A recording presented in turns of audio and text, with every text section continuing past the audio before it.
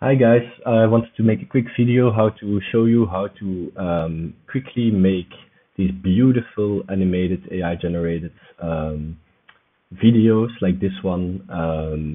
It's really simple and I do it with, there's a website called replicate.com that has a lot of different models based on stable diffusion, but the one I use is dforum, and it's this dforum slash dforum stable diffusion.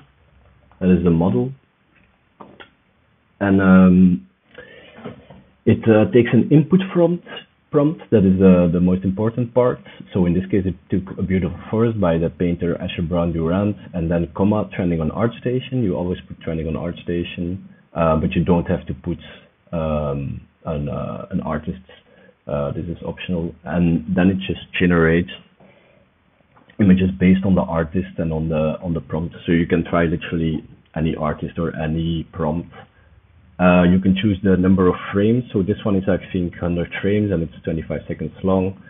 So you can see it will take a longer time to do like 1,000 frames or like 300 frames, but depending on how long you want it to be, that's the way to go. So for example, I can put in here like apple or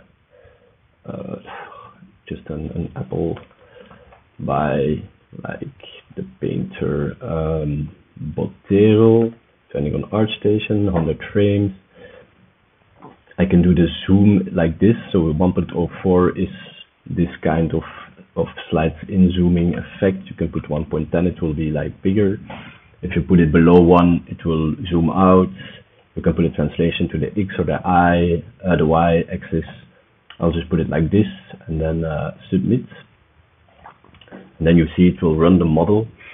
Depending on how long the model is running, the site will charge you. So the first two things you make are free, I think, but after that you gotta pay per CPU cycles. But it's not super expensive. You have to couple your credit cards though to pay, but you pay to the makers of the model and the website, so it goes to a good cause, I think. And if you see some examples, you can, for example, see like the one like this.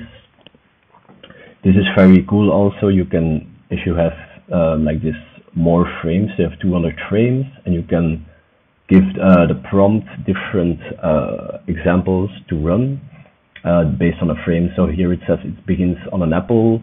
At 50 frames, it will change to a beautiful banana. Where's banana here somewhere, I think. Then it goes to a beautiful coconut, and it will make something like a coconut, like over there.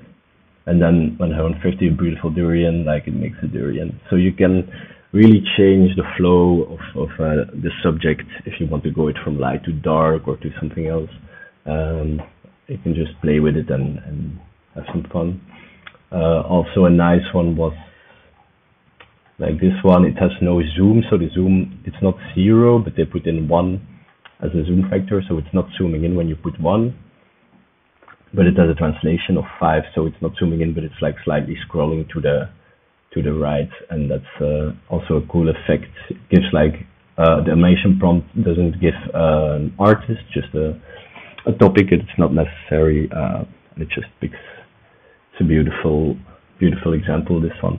And you can also go like to the examples and then just say, oh, tweak it, and then make it a different one, like give it a different subject or zoom in. It's super easy and really fun to work with.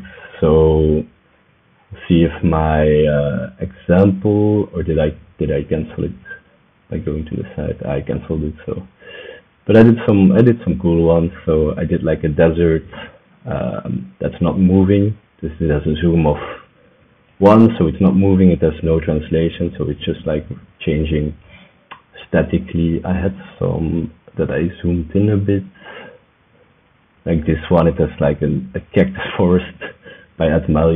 He's a painter who paints deserts, so it's really funny. There's like a lot of stuff for the AI to get the images from. So that's it. Just it's very easy. Play around with it, and I hope you like this video.